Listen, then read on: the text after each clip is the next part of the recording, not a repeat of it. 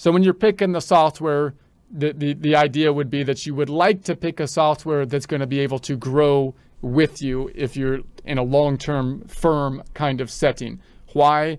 Because the software will update year over year. If you have more complex tax returns, that's more and more important, because it's very useful to take the prior year's information and roll it over into the current year, because if there's any rollover activities like a net operating loss or charitable contribution limits or that kind of stuff, then that stuff will be helpful to roll over. Depreciation schedules, all that kind of stuff is really nice to not have to do the data input again. So it's painful to go from software to software. If you're just doing really basic tax returns where you don't have that stuff going on, you're not really doing even Schedule C's with that depreciation schedule stuff, then it might not be as bad if you had to move from one software to the other, although that initial move would still require a lot of data input to input the names and addresses.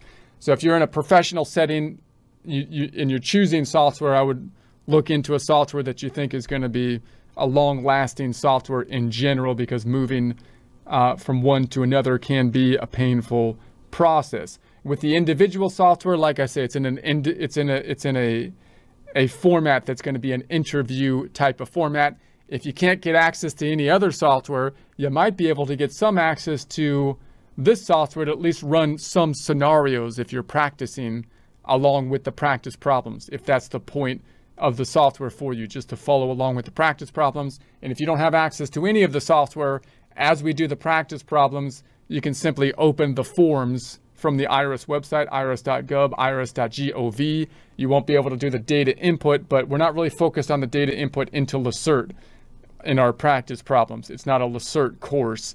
We're focused on the idea of the number that needs to be put in place for income and deductions, and then the impact that adjustment will have on the tax forms, the tax software, making it a lot easier for us to automate the jump between the scenario and the end result.